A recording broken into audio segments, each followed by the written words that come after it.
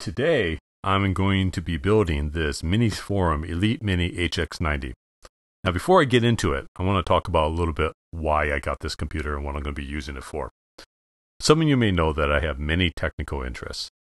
One of the interests I have kind of derives from my professional life, where I work with big data and large-scale data computations and machine learning. To explore that, I have built my own cluster for personal use to be able to do some analysis that I want to do, experimentations that I want to do. I, in fact, have written a blog about that, which you can find at diybigdata.net. Link will be down in the description. I originally built this cluster 3 years ago. One of the design goals was to find a good balance for a personal cluster that allows me to do reasonably powerful data computations while keeping the overall cluster cheap and not having to spend a lot of money. Now, there are some people out there that say, for the money that I spent on this cluster, which overall, when I first bought it, was about $3,000, I could have spent that money on buying a really heavy-duty workstation. With a quick answer to that is most heavy-duty workstations go for far more than $3,000. And for the kind of computations I was planning on doing with big data, parallelism was by far the most important facet of the overall design, and not just parallelism in terms of number of cores. Throwing a Threadripper at it wasn't going to be enough. Parallelism in terms of the data I/O was important. So having many different disks that had dedicated pathways to its corresponding CPU ends up what creates performance in a big data system, as opposed to having a single CPU with a lot of cores. So for personal use, these mini computers that you find around on the internet, especially from vendors on AliExpress, end up being pretty good choices for building a small little cluster to do various things. Now, I built this cluster back in 2019, and when I built it, the performance per dollar sweet spot that I found was using these eGlobal S200 nodes that had a Xeon E2176M CPU in it. At that time, well, still today, the CPU has a pass mark rating of 11,026. And at that time, for the amount of money that I spent on each node, that ended up being pretty good, right? I was pretty happy with the performance, and still am happy with the performance that I'm getting on those nodes. However, fast forward 3 years, and it's now 2022. And as is normal in the computer industry, technology has progressed, and for the same amount of money that I spent on my nodes back in 2019, I can now get this Minisforum computer, which is built with a AMD Ryzen 9 5900 HX CPU. If you look at the performance of this CPU, the pass mark rating on it is 23,087, more than twice my Xeon E2176 based nodes are. So I couldn't resist the urge to add another node to my cluster. Now, of course, this means that my cluster will be a heterogeneous cluster, having nodes of different computational powers, but that's okay. For my personal use, the issues that creates are not going to be big issues for me. So I'm going to go ahead and build this computer. Now, I'm not going to get into a lot of details about my cluster. If you're curious about it, you can check out my blog with the link below. If enough people express interest, I may make a video dedicated to the overall design of the cluster and what I use it for and the various things that I can do with it. But today, the focus is going to be on building this computer. Now, as we get into this computer, other than the CPU, things that were interesting about it includes this 2.5 gigabit LAN. On my current cluster, the S200 nodes that I do use, they don't have 2.5 gigabit LANs built in. They just have a gigabit. I did want to have a faster networking backbone so that when the nodes need to communicate with each other while they're doing distributed computations, I did add USB-based 2.5 gigabit dongles to each of the computers and then have a switch that can handle that. So one of the appeals of this computer to me is that the 2.5 gigabit LAN was built in and I didn't have to use a dongle. So that was a good thing. The other thing that is good about this computer is that I can install 64 gigabytes of RAM and both a M2 and 2.5-inch SSD. Without getting into the gritty details of my cluster design, each of my nodes has both a NVMe SSD and a SATA-based SSD. The SATA-based SSD is used for basically bulk storage while the NVMe SSD is used for work disk. Basically, as the computation is occurring and things need to spill to disk due to sorts or any kind of shuffles that are going on in the cluster, the faster NVMe disk is used.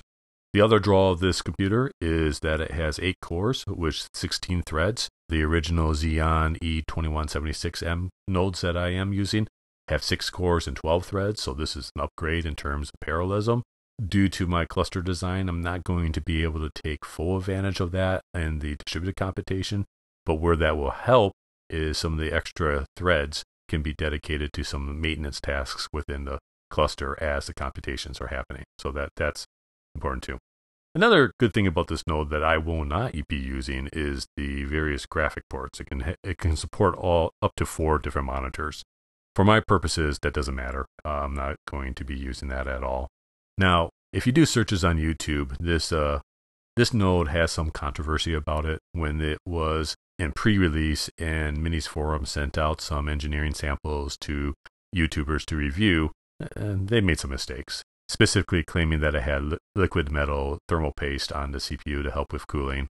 When it was sent out in the pre-samples, it did not, and some people called out Minisforum on that. In production, it does, and that's been verified. You can find other videos that tore down the computer to verify that.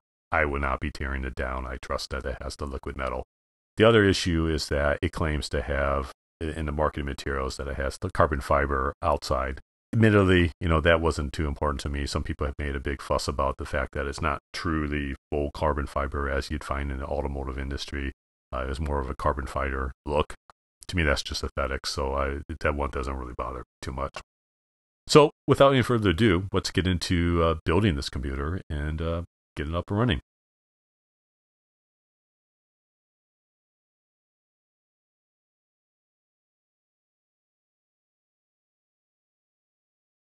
Fascinating. You get something here that we do not recommend customers remove the CPU coolers themselves. Well, that has to do with the fact that they're using the liquid metal thermal paste. If you mess that up, you can actually damage your computer. So I won't be doing that. Never planned on doing that. If you want to see someone doing that, there's plenty of YouTube videos of people doing that.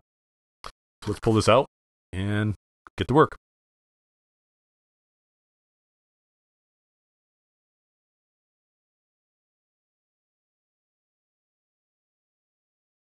Thought that was a flaw in the decal, but turns out that's actually their logo. They have that F with a slight break in it. Okay, so here's the computer. Here's the controversial carbon fiber appearance plastic. Again, whether it's carbon fiber or not, literally not too important to me. It does look cool, but yeah, it's not carbon fiber for real. But again, doesn't bother me. So we need to open this up, take the motherboard out so I can install the various components that I purchased, and we'll get right to that. Okay, let's open this up.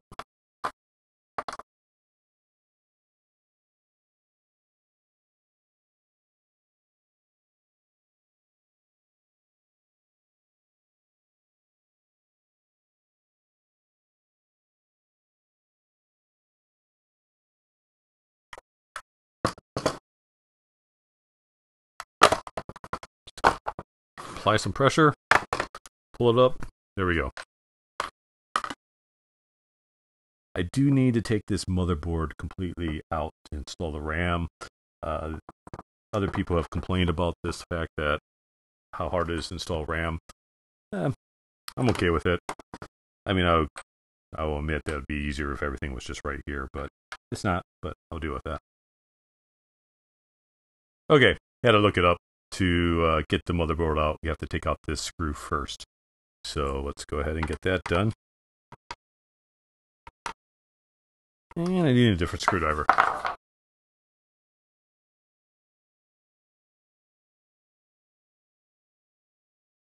So I should be able to pull this up now.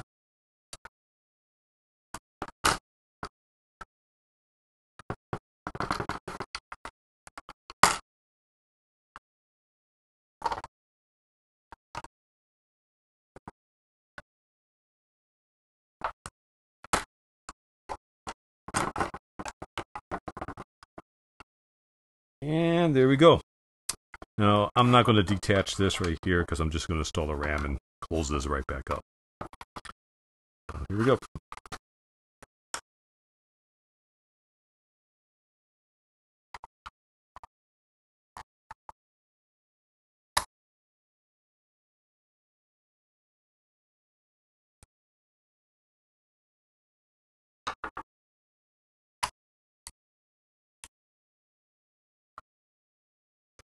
Okay, RAM's installed. Now let's close this back up on this side.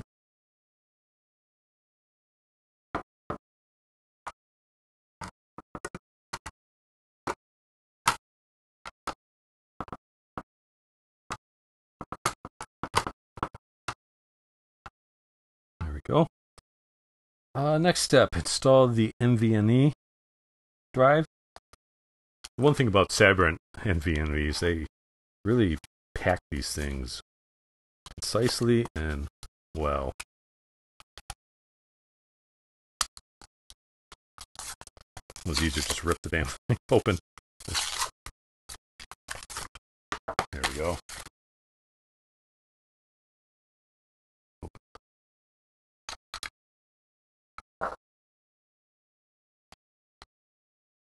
And there it is.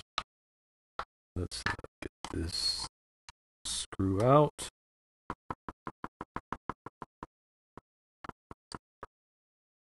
Screw.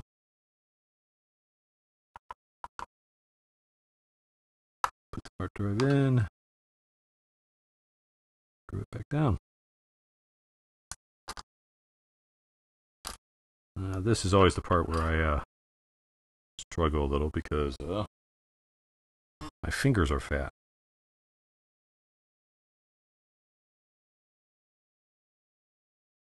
That drive is in.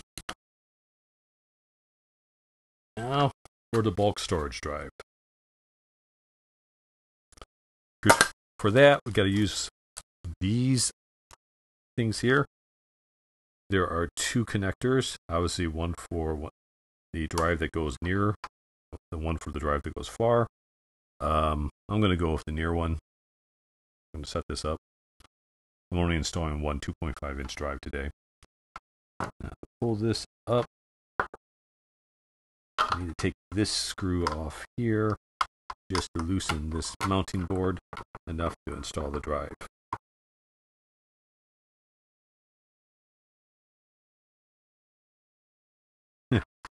Disassembly prohibited. They really don't want you to check out the liquid metal thermal paste.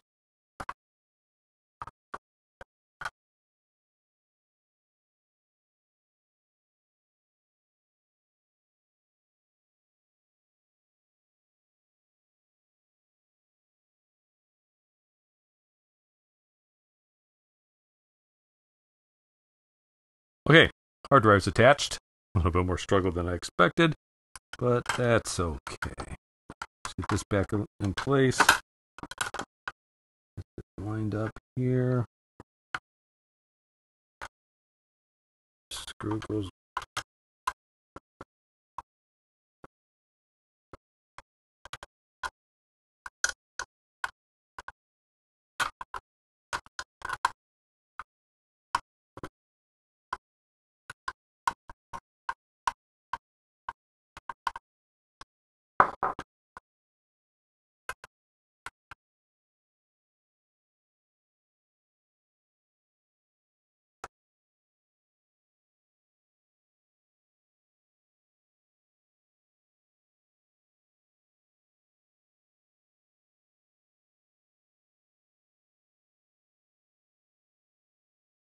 There we go. Silver screw back in place.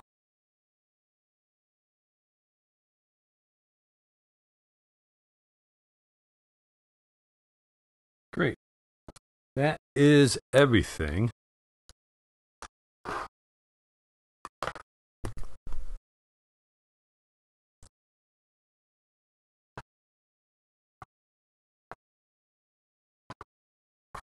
Nope, that's not the way.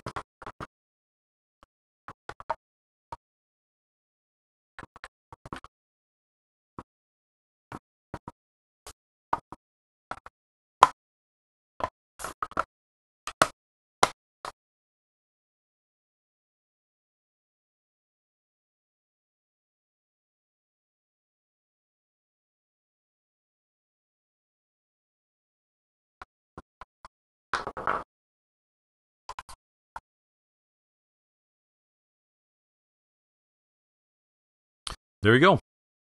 It is put together, ready to be powered on and tested. So I will be installing Ubuntu on this computer. I know the Minisforum talks about installing Windows, but I'll be installing Ubuntu. And let's go do that. Okay, here we are. We're going to install the operating system. So to do that, first I'm going to turn the computer on. And it will, I don't have any operating system installed on it. It's going to boot into the BIOS. And we're going to check that out, see what we have here. Looks like we got a standard American Megatrends BIOS. We could check out the various settings. I see all the RAM that I installed, the 64 gigabytes of RAM, are recognized at the 32 megahertz frequency. That's great. It's got the correct system date, and the time is the wrong time zone. So we can let's fix this. I am in the Pacific time zone. Looks like I changed nothing other than the time. I'm going to attach my Ubuntu install drive. Save changes and exit.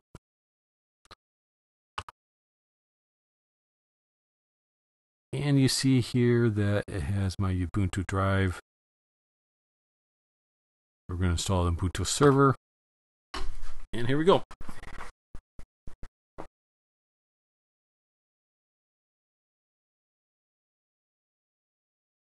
Okay, now we install Ubuntu server. I want to install English. Oh, I guess there's a newer version of the server than what I downloaded. We're going to update to the new installer.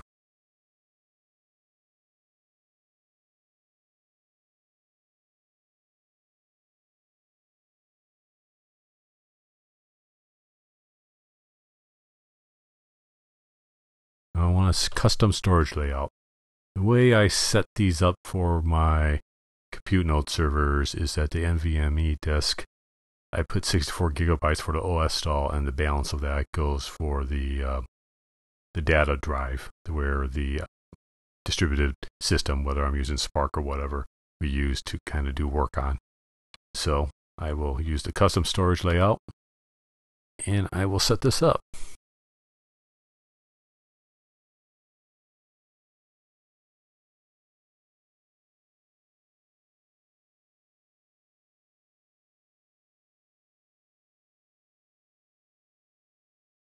Yeah, that looks right.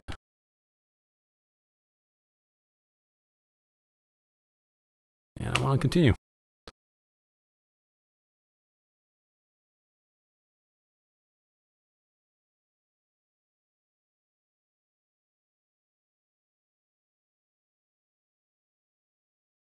can install any one of these later.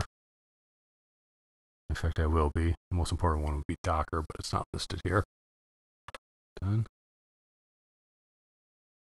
And the installation begins.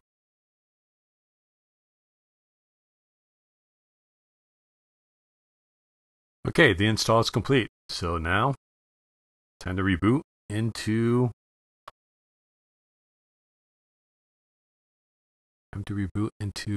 remove the installation media and reboot.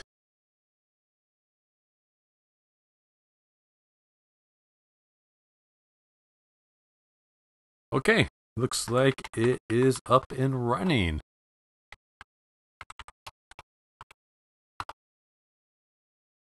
I have my newest cluster node ready to go. This is great. So I'm not going to go into the details of how I'm going to set up this node for use within my cluster. I can make that a separate video if people are interested, kind of going over the details of how my cluster is set up. If you want to know details now, you can always head over to my blog, diybigdata.net, and get some details there. That's it for now. Thanks for watching. Do leave a comment below if you have any questions or if you have any advice on how to do this better than what you saw here. I would love to hear. Until next time, goodbye.